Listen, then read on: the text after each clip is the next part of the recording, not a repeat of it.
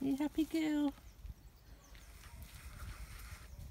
What's Connie doing?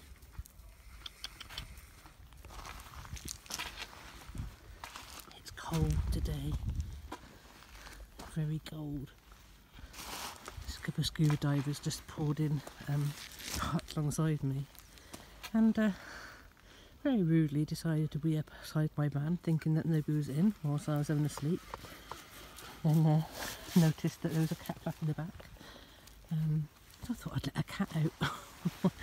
And then I thought I'd actually open the door and get out and show them that I was in the van as well whilst he was doing his business. So suffice to say, they weren't very talkative when I got out. You know, people don't respect things, do they?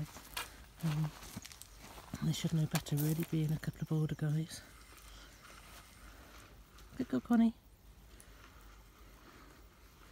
Saying about respect, yesterday I was coming up here and parked at that catering van, and there was a white van turned up there, and despite the bin being to the right hand side of their door and another bin with the catering van, they just chucked a load of bottles outside their passenger window. It was disgusting. You know, all us van lifers and that get told off for littering and things like that, but there's some right sods in the world, you know, that just don't have a care about nature or anything. Anyway, this video wasn't going to be about that sort of thing, but just get on my tits sometimes that this beautiful land and those that wish to respect it and enjoy it and live amongst it full time, especially in vans, are blamed for